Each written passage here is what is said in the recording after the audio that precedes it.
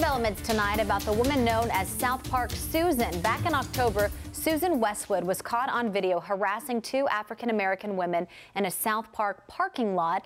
She called police on the women and was charged with misuse of the 911 system. Today, Westwood appeared in a Charlotte court for the first time and let our crew know she wasn't happy to see them.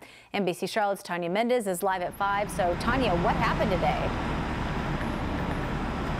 Okay, so it was right here where Miss Westwood was walking when she saw our cameras and said she didn't want to talk. That wasn't so bad, but what happened inside, not nearly so polite. Because when my colleague, Billie Jean Shaw, asked her if she had anything that she wanted to say, she said Miss Westwood turned around and flipped her off.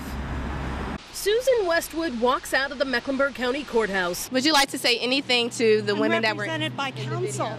Ushering the news crews along, threatening to sue. You're only making it more difficult for yourselves. I'm filing a civil lawsuit. Refusing to answer questions. Leave me alone, please. It's clear she doesn't want to talk to our camera. Certainly did a whole lot of talking to a cell phone camera this past fall, though. White and I'm hot.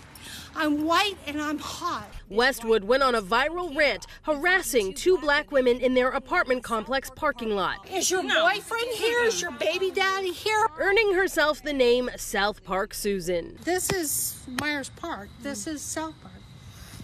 Girl, girl, girl, girl, girl. She later called 911 to claim that there were people trying to break into the apartments. I mean to be awful and rude, but they just don't belong here. Police determined Westwood's report was false and charged her with abusing 911. One of the charges she answered to today in court, while her two victims looked on.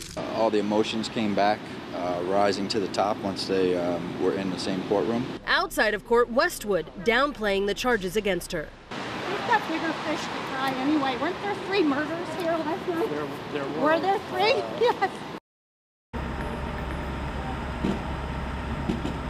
So this case has been continued to the end of March for 2 reasons. Number one, because they want to give both sides time to review the body camera video, and also because the charging officer was not here today. Reporting live, I'm Tanya Mendez, NBC Charlotte.